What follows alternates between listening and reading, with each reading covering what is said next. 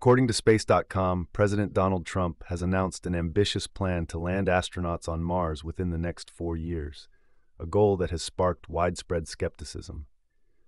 Experts question its feasibility, especially since humanity has yet to return to the Moon, with NASA's Artemis II mission facing repeated delays.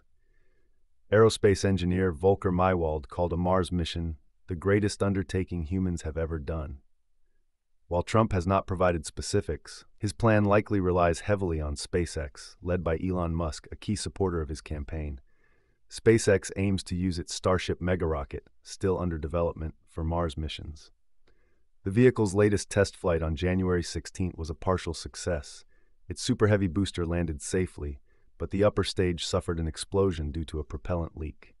Despite setbacks, Musk remains optimistic, targeting uncrewed Mars missions in 2026 and crewed flights by 2028. However, with significant technical challenges ahead, experts remain doubtful that Trump's ambitious timeline can be met.